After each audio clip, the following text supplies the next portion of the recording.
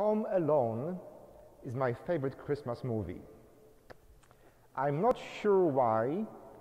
Maybe because Kevin reminds me of younger myself, always getting in trouble, but it just gives me so much satisfaction to see a young boy taking over and outsmarting grown-ups.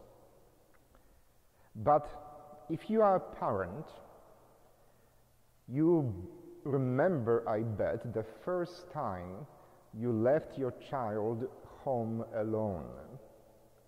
Now, these days, when you have smartphones, you can check on them all the time.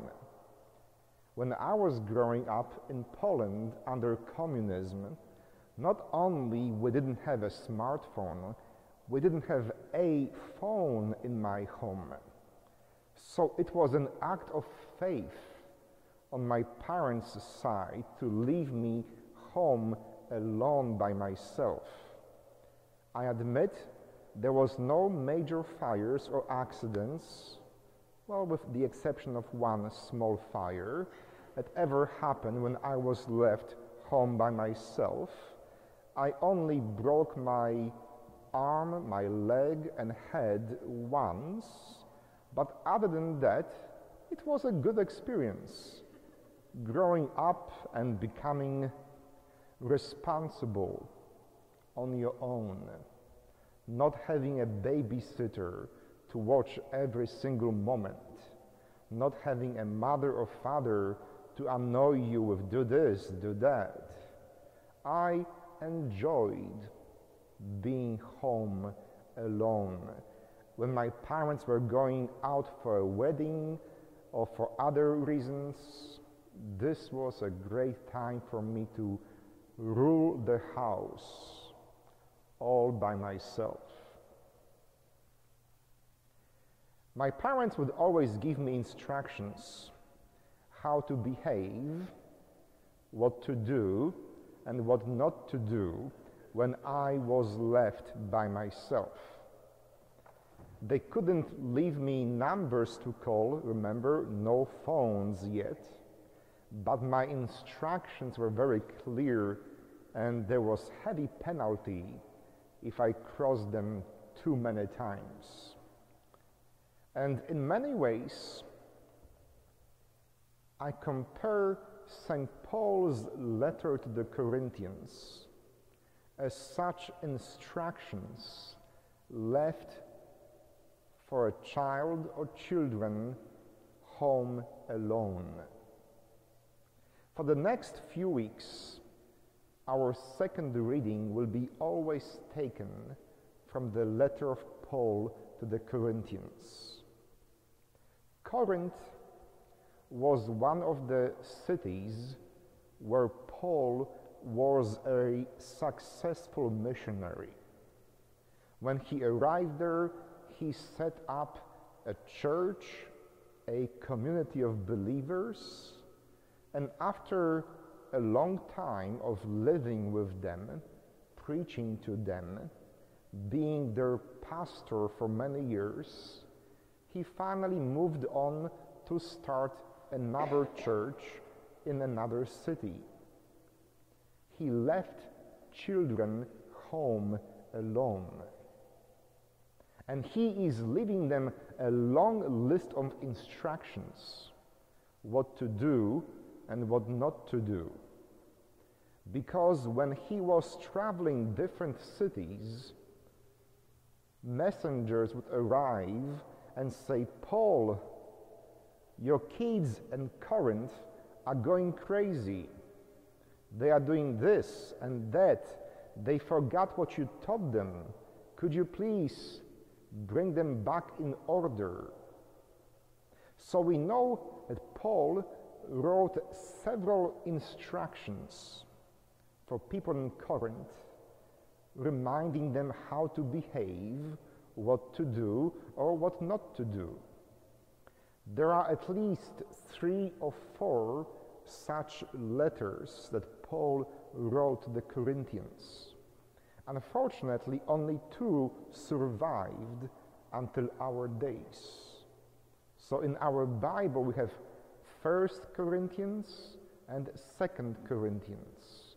We know they are more than just two. If you find them, you may get a Nobel Prize. But the children left home alone were getting in trouble. All the lessons, all the instructions that Paul tried to convey to them were almost forgotten. Well, what do you expect? Were you ever left home alone? You know that this is the best time to get in trouble. When there is no parents, no babysitters, the life is yours. So it was the case with the church in Corinth. Not long after Paul left, they became infighting among themselves. Some of them were saying, "Hey, I am more important than you because Paul chose me to be the new pastor." The others were saying, "Hey, I can speak in tongues, so I am more important than you." Someone else would say, "Oh, no, I have the gift of healing, so I can overpower all of you."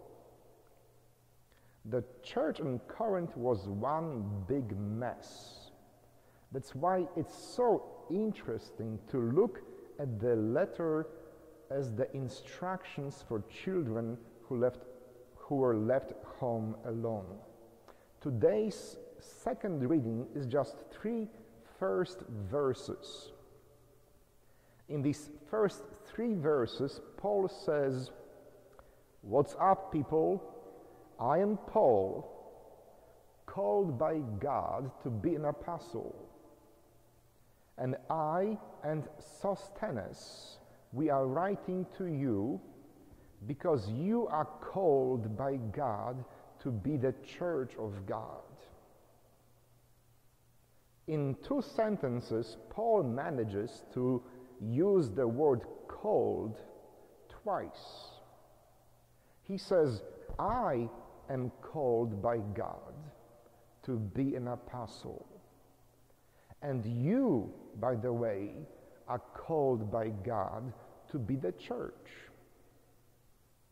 I have a calling and you have a calling. And you better behave yourself in accordance to that calling. You have not been called to go crazy and wild and have Mardi Gras every day of the year. You have been called to be the church of God."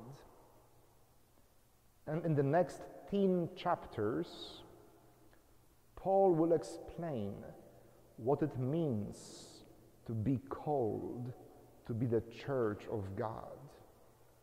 And I don't want to go too deep into the next chapter because then you will stop coming to church for a few weeks, to be continued.